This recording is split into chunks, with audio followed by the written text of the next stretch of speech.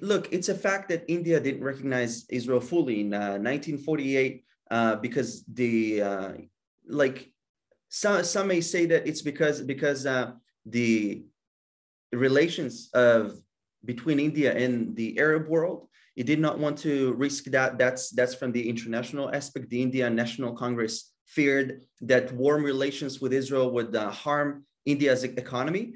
And domestic, also the Indian National Congress feared that supporting Israel would mean losing Muslim votes.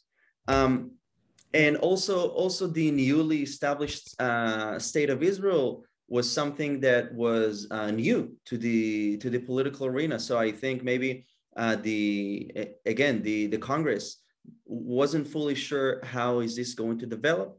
But we see how Israel supported India time and time again during the Indo-Pakistan War in 1971, during the Kargil War in 1991, when other countries did not want to support or were afraid to support, Israel was there for India. And I think that Israel proved India that it is a reliable friend, and not just a friend, but someone that you call family.